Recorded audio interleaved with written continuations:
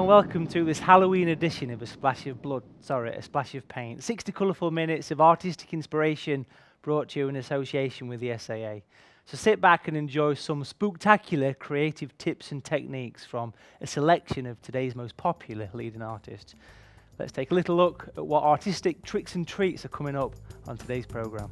I'll be showing you some tips and techniques to capture the spectacle of summer as we continue our look at trees through the seasons. We'll take a closer look at some of the special effects and corrections that can be achieved from one of the most useful artist brushes available. Beattie returns with his unique style of painting to create a stunning moonlit landscape using just two colours and the odd bit of cutlery. We discover the hit and miss joys of splodging with Jeremy Ford. And our resident bookworm Henry Moll discovers the beauty of the Peak District with watercolour favourite Jeff Kersey.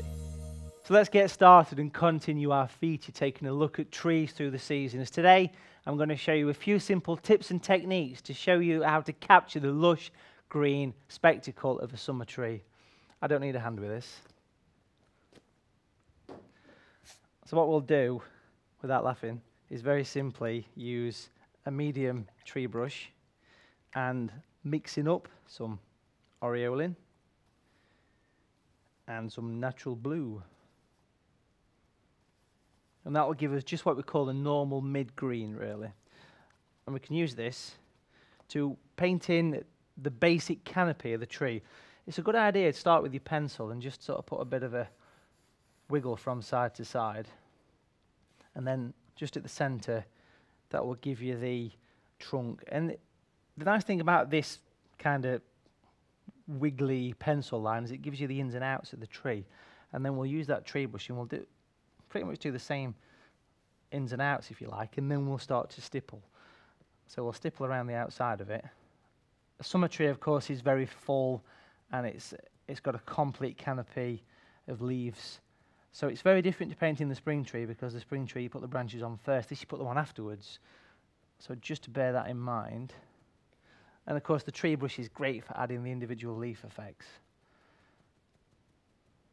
So it's more about thinking of the shape of the actual tree. Get the bits hanging down at the base there. Go over the top of the canopy as well, because it gives you the texture as it starts to dry off. But you can see you've got this little sort of ins and outs. This is really what we're trying to capture. Things to watch out for when you're painting the tree is things like Christmas tree pointy shapes at the top and round lollipop shaped trees. So that's always a good starting point for a summer tree. You're talking like a nice oak tree in full summer. What we'll do next is put that brush away and go for the small tree brush, which is great for adding the shadow. So clean it and just dry it off, and then we'll go for natural grey. But I'm just going to pop a little bit of aureolin with it, just so it's not quite as dark, and give it a bit of a stipple. And then we'll use this brush to give us the actual shadows. Now these shadows will go on the in points where it goes in and then comes out again. So we can just tap almost a line across the middle of the tree. And because it's darker, it's going to give you the in shadows of the tree. I always tend to put some of this at the bottom as well. There we go. And then one or two bits just higher up as well. Working its way across. Look for the in points, look for the out points. There we go. And then to blend all that together, clean your brush, wipe it almost dry. Just test it on the back of your hand, make sure it's not really soaking. And then just kind of tap generally all over the whole area. And what that'll do is that'll just work it all in. It'll blend the shadows into the damp green paint what was slightly above. There we go. So it's starting to create a three-dimension because the green area stands out and the grey area goes in. While it's a bit damp, if you use the corner of a paint tube and over some of those dark areas, it's a nice idea just to lightly scratch out a few branches of the summer tree, because you'll see these on the inside points of the tree. And a paint tube is ideal for this. There we go, just add in a few.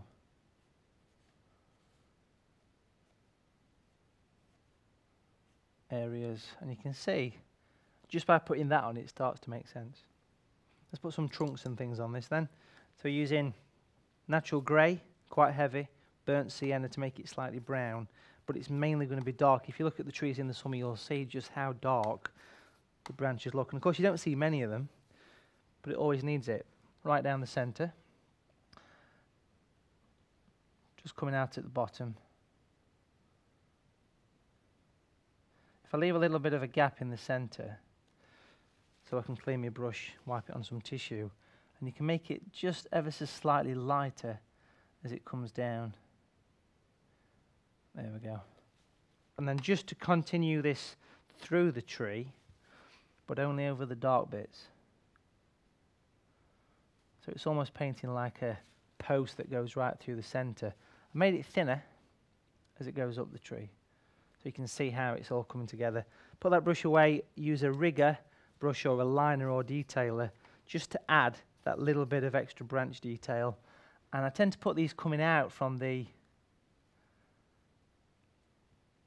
main trunk. You don't want too many of these.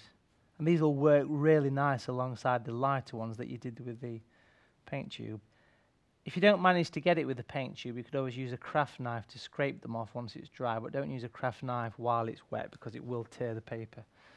So just adding a few branches. Like putting a big sign on saying I am a tree.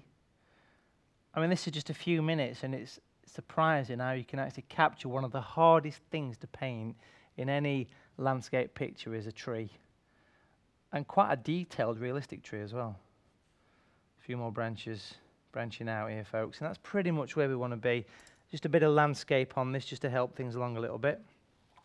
So what we're going to do is use the green that we started with and just put the bit of landscape coming down there. And it always wants a bit of scale, so what we'll do is use the dark colour that we did the branches with, and we'll paint in a few rustic fence posts, and because it's Halloween we can just pop in a bit of an old cemetery thing going off there,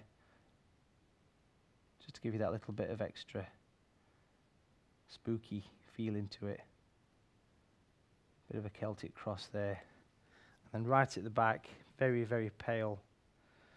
You've got to, and it's essential that you have a little bit of a spook at Halloween.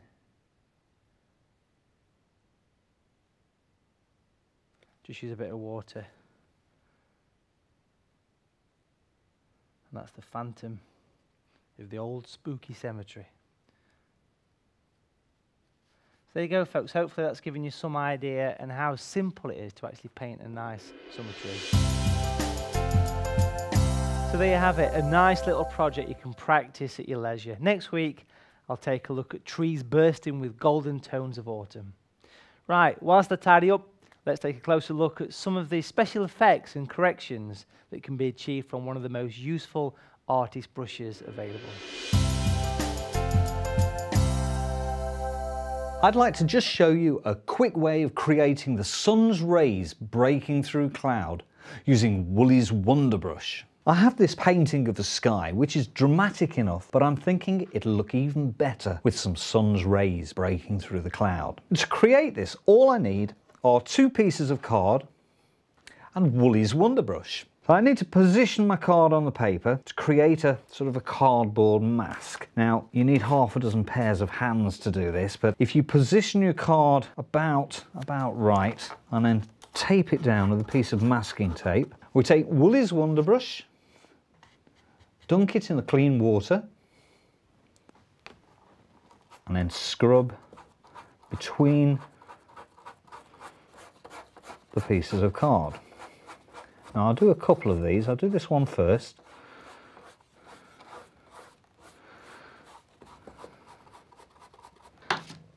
Take a piece of kitchen roll and just dab that dry before removing the card. All right, there's our first ray of sunlight. Let's create another one coming out over here. You have to be consistent. By putting the rays in like this, you're saying where the light is coming from. You have to be careful not to have sun's rays going off in all directions. Otherwise it'll look like an alien mothership coming into land. All right, I've positioned my card again. Just carefully scrub out using Woolley's Wonder Brush.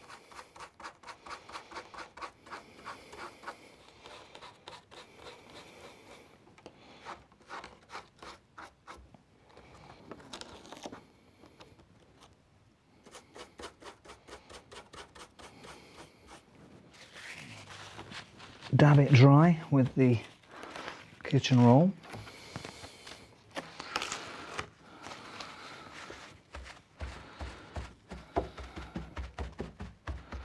And there you have it, the sun's rays breaking through the cloud using Woolley's Wonder Brush. Fantastic for correcting any areas of paintings that you're unhappy with, or creating special effects and highlights. It's easy to see why the Wonder Brush is an essential tool for any watercolour artist. Okay, it's time for a quick break now, folks, but join us in part 2 for today's Try Your Hand At project, as Paul Beattie returns with his unique style of painting, creating a stunning moonlit landscape using just 2 simple colours and that odd bit of cutlery. We'll see you after the break.